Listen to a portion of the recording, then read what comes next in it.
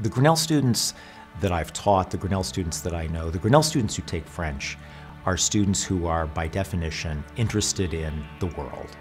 They're interested in making a difference in the world.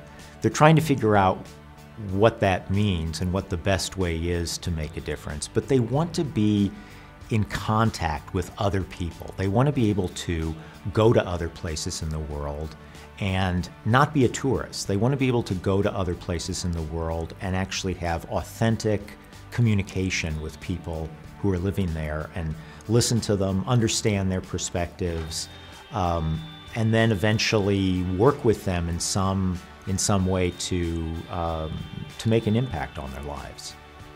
Grinnell, I would say, unlike some other places, doesn't just think of global engagement as study abroad for a semester, say, in your junior year.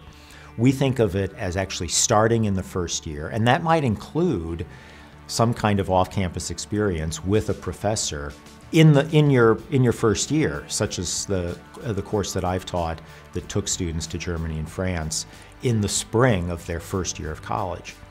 So in addition to that, we also think about it in terms of international internships, the possibility for a student between, say, their second and third year, before their junior year, having an internship in an organization in Peru or France or Brazil or Kenya.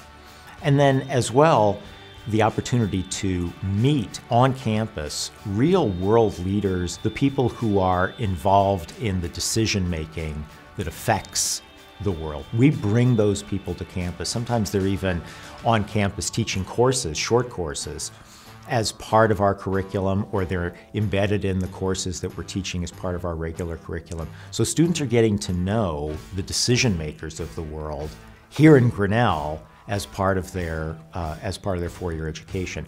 So you put all that on top of the fact that we have a large international student population. Nearly 1 in every 5 students at Grinnell is coming from somewhere outside of the United States.